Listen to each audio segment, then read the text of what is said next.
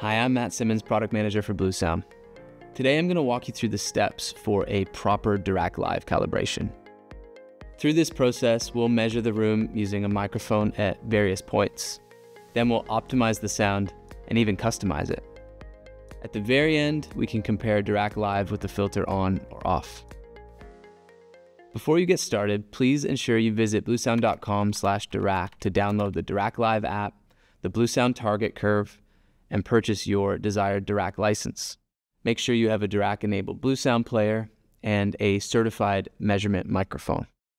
For the setup, you need your Bluesound player ready for playback with all speakers connected, up-to-date BlueOS firmware, a constant network connection during calibration, background noises silenced, and a clear path to leave the room during measurement.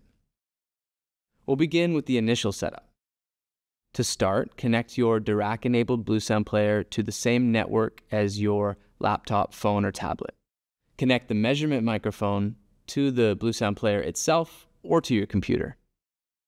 Using the Dirac Live app, we'll sign in to our Dirac account in order to retrieve our purchased license. From there, you can select the player you want to calibrate. This puts the player into measurement mode, which means Dirac Live temporarily manages device volume and playback until calibration is over. Next, select the microphone attached to the device. Once your player is ready for measurement, you can get your microphone ready. It is important that you place the microphone in your usual listening position for the first measurement. This is the most important position for accurate measurement results. Now we need to perform volume calibration.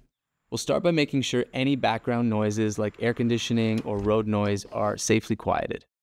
Dirac Live automatically sets our system volume to a low level. We recommend getting gain to 0 dB, then gradually increase the volume of the measurement tones until they reach approximately our normal listening volume.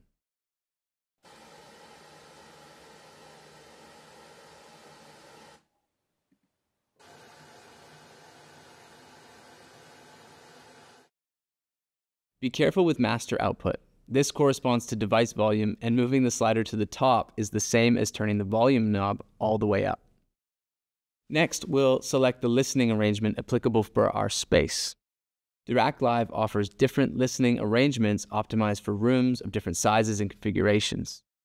Since we're in a smaller space, we'll select the tightly focused imaging arrangement, where the correction accounts for the space of the room. Now it's time for the most important part, measurement. Dirac Live will learn how our speakers and room affect sound as compared with perfect reproduction.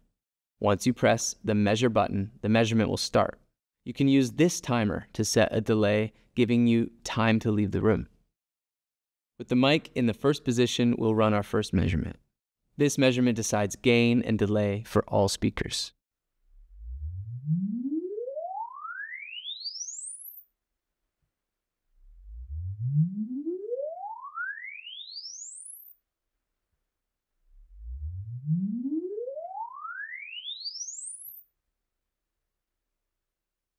Now that our first measurement is taken, we're going to move the microphone to cover all the points in the arrangement. We're using the on-screen position indicators to give us a guideline of where to place the microphone next.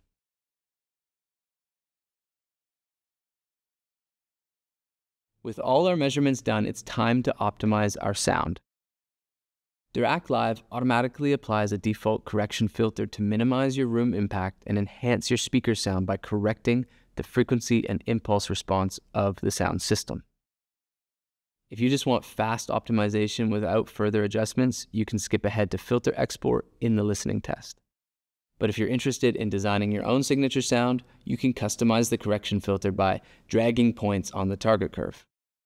We can achieve the frequency response we want, emphasizing things like bass or mid-range.